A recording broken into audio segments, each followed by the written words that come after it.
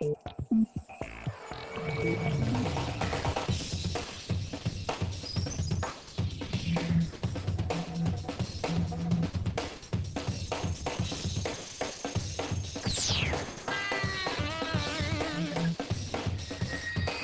watching WatchGuard Security Week in Review, a video podcast dedicated to quickly summarizing the biggest information and network security stories each week.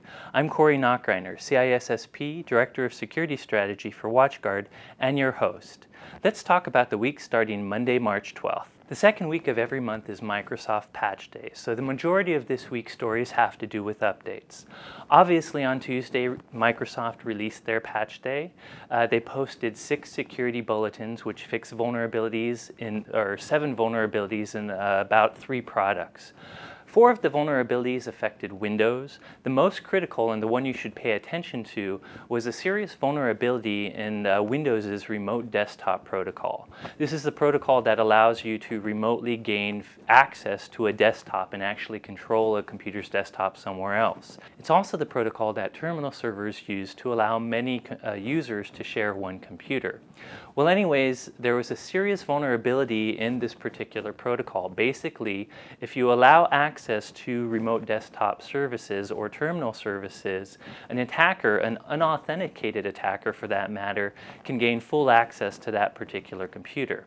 The good news is there's no publicly known exploit for this vulnerability yet, but I suspect attackers right now are reverse engineering Microsoft's patches to find this exploit, how to exploit this vulnerability. Furthermore, there's been some rumors that some Chinese hackers have actually posted an exploit on a forum page, but that forum has since been removed. In any case, if you use remote desktop, you should definitely apply this patch.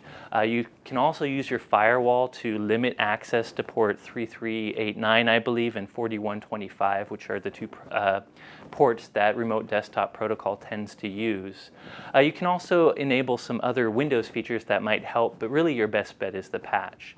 Besides these Windows vulnerabilities, Microsoft also released alerts for Visual Studio, which is their development package, and also Expression Studio, which is a program I hadn't heard about, but it's actually one of their vector diagram designing packages. So if you have either of those products, you should patch them as well, but no, those vulnerabilities aren't quite as severe.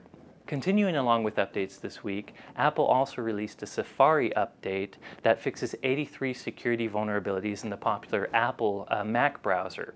So if you're a Mac user or you use Safari for Windows, definitely grab that. I'm guessing it fixes some of the prone-to-own vulnerabilities that Apple learned about last week. Finally, Adobe shares Microsoft Patch Day, but the good news is they really only released one semi-minor patch. They released an update for Cold Fusion. Cold Fusion is a web application server program. It helps you create web applications, basically applications where your website can gain access to your database server and do neat dynamic things with your website. Cold Fusion really isn't a very popular technology today. Most developers today use PHP and ASP to create these type of database backend web applications. Nonetheless, some people do still use Cold Fusion. If you're one of those people, you should patch it. This patch fixes a denial of service vulnerability having to do with hash algorithm collisions. So not the worst vulnerability in the world, but if you want your e-commerce server to stay up and you use Cold Fusion, grab Adobe's patch. Other than all the security updates, this week's news was actually much quieter than the past few weeks have been, but there were some stories of note.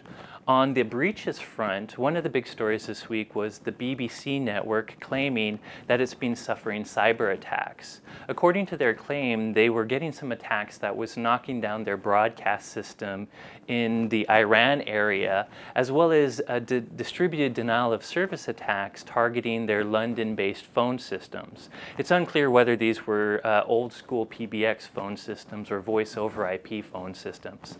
In either case, they pretty much hinted towards these attacks coming from Iran, who may not like their particular broadcasts happening in their country. So they made a decent deal about these type of cyber attacks happening against their network. There were also a couple rumors of vulnerabilities in some websites as well.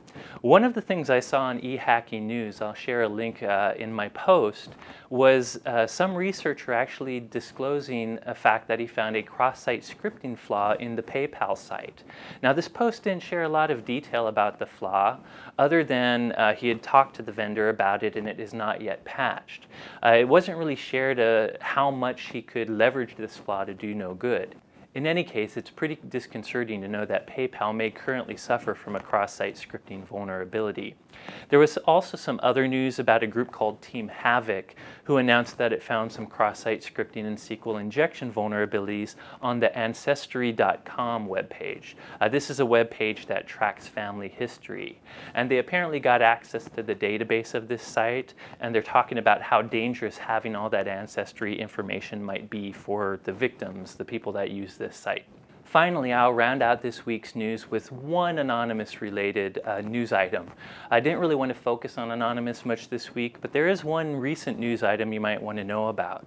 Recently, a group claiming to be part of Anonymous created a SourceForge project called Anonymous OS.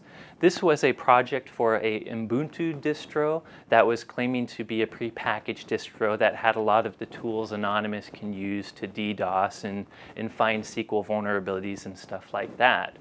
Well, recently some researchers who analyzed that distro found that it actually contained some Trojans and some infections of its own. So probably a bad distro for you to try, even if you're an Anonymous member. On Thursday, SourceForge actually removed this project, and SourceForge is pretty good about allowing many different projects on their particular web-based, source repository. They're known for not letting people take down things like Metasploit and things that you might consider hacking projects. And yet they claim that Anonymous OS clearly was more than it was saying it was. It had some infections and some Trojans, and they weren't willing to let their visitor base be infected by this project. So hopefully none of you out there are trying to download Anonymous OS to attack people. But if you were looking at Anonymous OS, be sure to be careful with it. It's probably an infected project. So that's it for this week's Security Week in Review. It was a pretty quiet week compared to some others, so a very, very quick update. As usual, if you like more regular small updates about security stories, follow me on Twitter. I'm @SecAdept. And be sure to keep on following WatchGuard Security Center, where we post a bunch of security news as well. As usual, thanks for watching, and at WatchGuard, we're rooting for you.